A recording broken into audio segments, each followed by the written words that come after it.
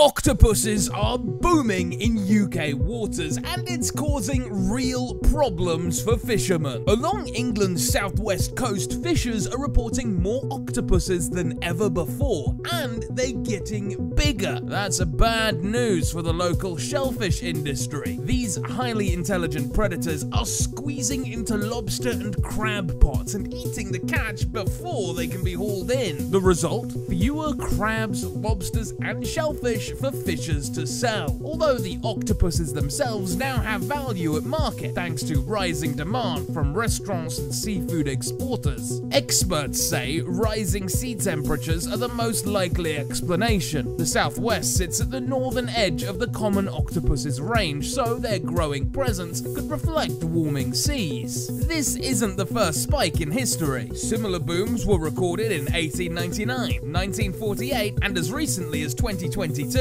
But scientists are worried because the gaps between these events are shrinking. It may not be a rare cycle anymore. It could be a permanent shift.